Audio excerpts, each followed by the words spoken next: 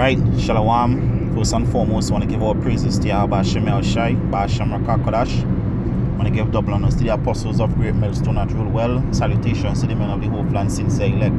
This is Marcus from Trend.com. Just want to do a little edification for the elect's sake. Alright, and what I would do like a series of beginner videos, like for Archeum just coming in, for the nurturing to build their foundation. Alright, instead of aiming directly for meat. A good strong foundation leads to a strong house. Alright, it's key for a strong house. Alright, so I'll get straight into this video.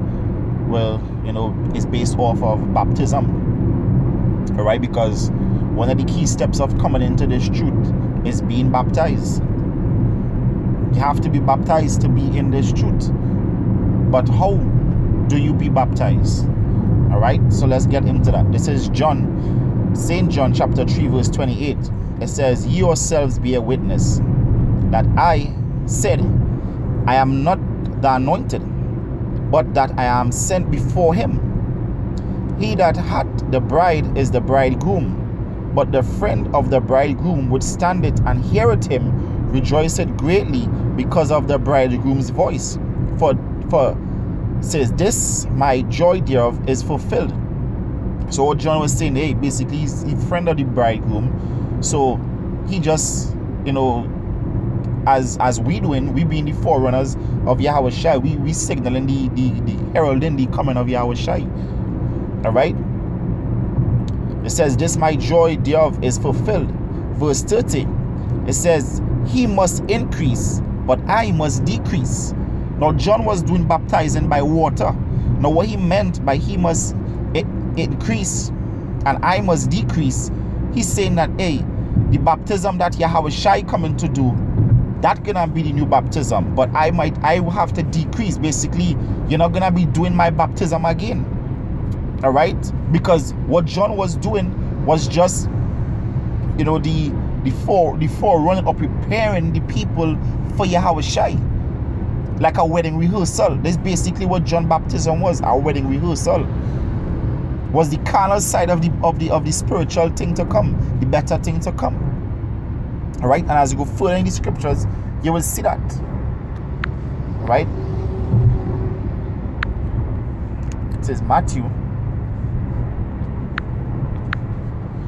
chapter 3 verse 11. It says, "I indeed baptize you with water unto repentance, but he that cometh after me is mightier than I. As he said, he must increase and I might decrease." Right? "Whose shoes I am not worthy to bear." So he not worthy to walk in Yahweh Shai's shoes. He not worthy to do the baptism that Yahweh Shai doing. "He shall baptize you with the Holy Spirit and with fire." So John saying, hey, I indeed baptized with water. I was just preparing the way for Yahweh Shai. But basically, Yahweh Shai from now on, then I'm baptized with the Holy Spirit and with the fire.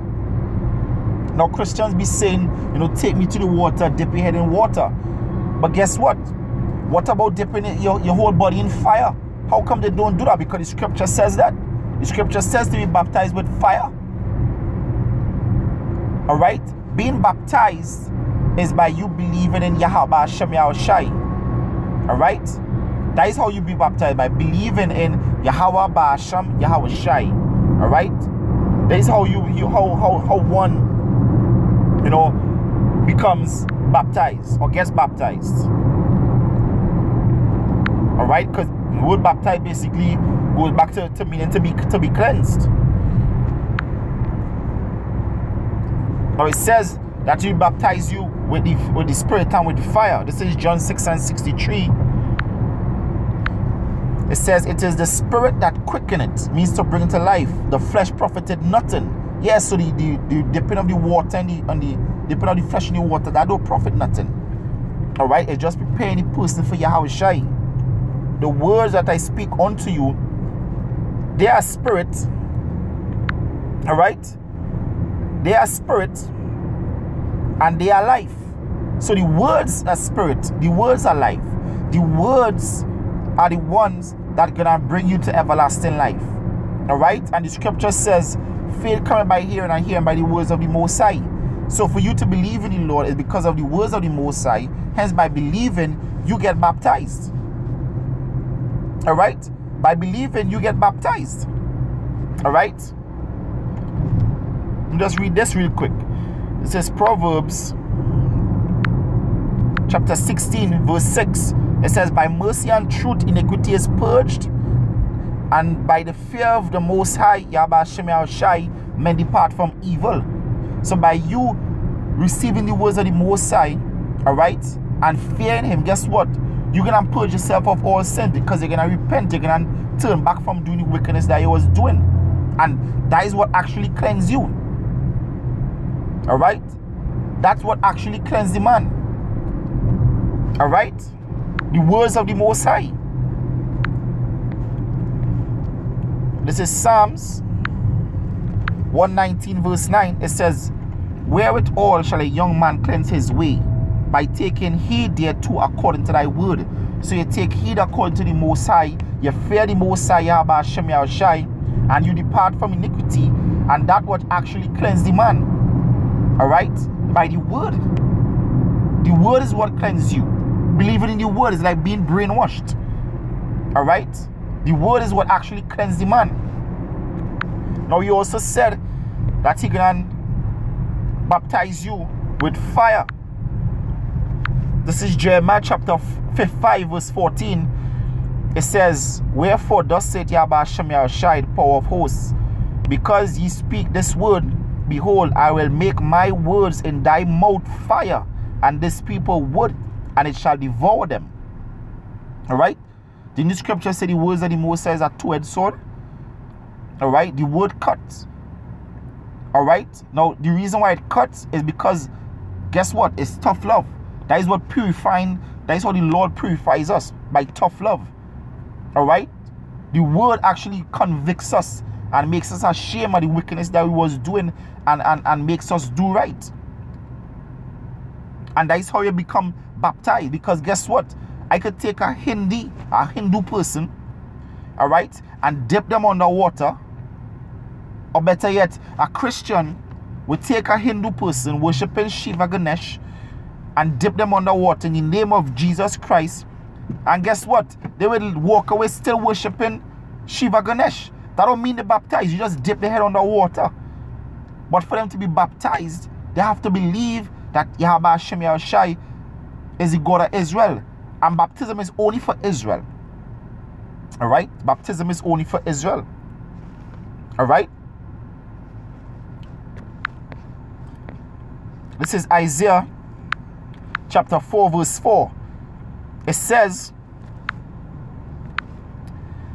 when Yahweh Hashem Yahushai shall wash away the filth of the daughters of Zion. Alright, he's gonna wash away the filth of the daughters of Zion, because as I said, baptism is only for Israel, Negroes, Latinos, and Native Americans. And shall have purged the blood of Jerusalem from in the midst thereof by the spirit of judgment and by the spirit of burning. By this word. You judge people according to the word. Alright? And the words is fire. So you're gonna judge you by the spirit of cleanse you by the spirit of judgment and by the spirit of burning. That is how the Lord gonna wash away your filth. As the scripture said, John 6 and 63. Alright? Matthew 3:11. He gonna cleanse you with his word. Alright? The word is what actually baptizes you. Not dipping your head under water. That does not do anything. Dipping your head under water does not do anything to you in a spiritual sense. Alright? It doesn't. Christians do that all the time, and yet they still don't believe in the Bible. They believe what the pastor said. Alright? They believe in what the pastor says. So it doesn't do anything. Alright?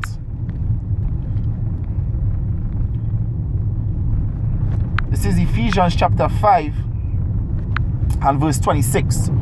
It says that he might sanctify and cleanse it with the washing of the water by the word. Alright? The washing of the water by the word. Didn't Yahushua tell the woman by the well that if she drink of this water, she will never thirst? Yahushua wasn't talking about carnal water. He was talking about the words. Out of your belly shall flow rivers of living water. All right. This is John chapter 15 verse 3. Instead of verse 2, it says, every branch in me that beareth not fruit, he taketh away. And every branch that beareth fruit, he purgeth it, that it might bring forth fruit. Now ye are clean through the word which I have spoken unto you. You are clean through the words. The word is what actually cleanses. All right? The word is what does the baptizing. Not dipping your head under water. All right? That doesn't do anything. All right? That doesn't do one thing. All right? See if I can find this precept here real quick. It just came to mind.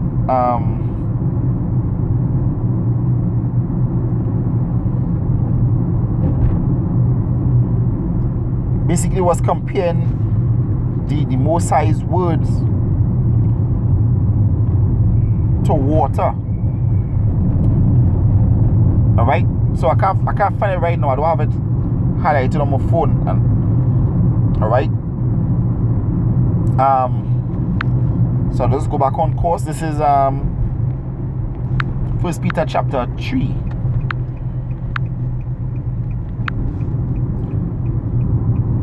1 Peter chapter 3 verse 21. It says, the like figure whereunto even baptism doth also save us. So yeah, baptism is necessary. All right, not the putting away of the filth of the flesh. So it's not by dipping your head under water, but the answer of a good conscience towards Yahweh by the resurrection of Yahweh Shem Mashiach. So you have to believe. It goes back to believe. Answer of a good conscience is you believing in Yahweh Hashem Yahweh Shai. All right, so I want to look at baptism from another angle to prove that baptism is not by dipping your head under water. All right.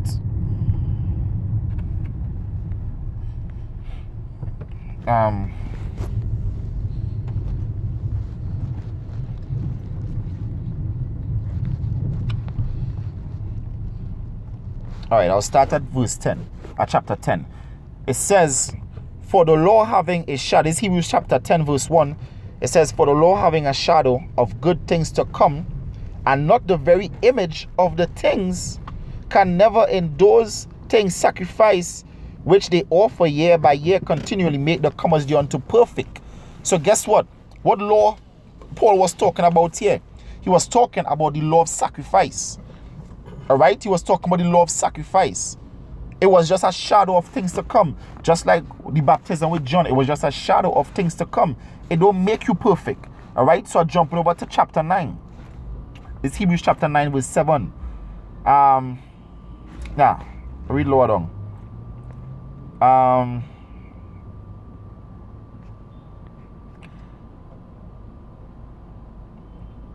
I said at verse 11, Hebrews 9:11. It says, but Mashiach, which come and high priest of good things to come, by a greater and more perfect tabernacle, are made, not made with hands, that is to say, not of this building.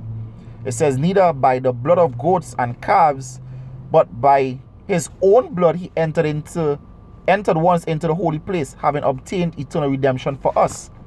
For if the blood of bulls and of goats and of ashes of heifers, sprinkling the unclean, sanctified with purifying of the flesh, how much more shall the blood of Mashiach, who through the eternal Spirit offered himself without spot, purge your conscience from dead works to serve the living God? It says, and for this cause he is the mediator of the New Testament, that by means of death, for the redemption of the transgressions that were under the first testament, they which are called might receive the promise of eternal inheritance. So basically, the sacrificing of the lamb and the goat and the oxen back then, it was just a preparation, you know, because the scripture said the law was our schoolmaster to bring us unto Yahweh Shai. Was just a guideline to lead us to Yahweh Shai. All right, this verse 22. It says, and almost all things are by the law purged with blood. All right, and without the shedding of blood is no remission. It says, It is therefore necessary that the patterns of things in the heavens should be purified with these, but the heavenly things themselves with better sacrifices than these. It says, for Mashiach is not entered into the holy place made with hands, which are figures of the true, but into heaven itself, now to appear in the presence of Yahweh for us. All right. It says, nor yet that he should offer himself often, as the high priest entered into the holy place every year with blood of others. For then must he often had suffered since the foundation of the world, but once in the end of the world had he appeared to put away the sin by the sacrificing of himself. All right. So now, guess what? We're saying that Yahweh Shai, when he offered himself at the end of the world, basically that was to wipe away all, or basically to bring us back to Yahweh Shai and for forgiveness of sins. Now guess what? The blood of rams, they never took away sins.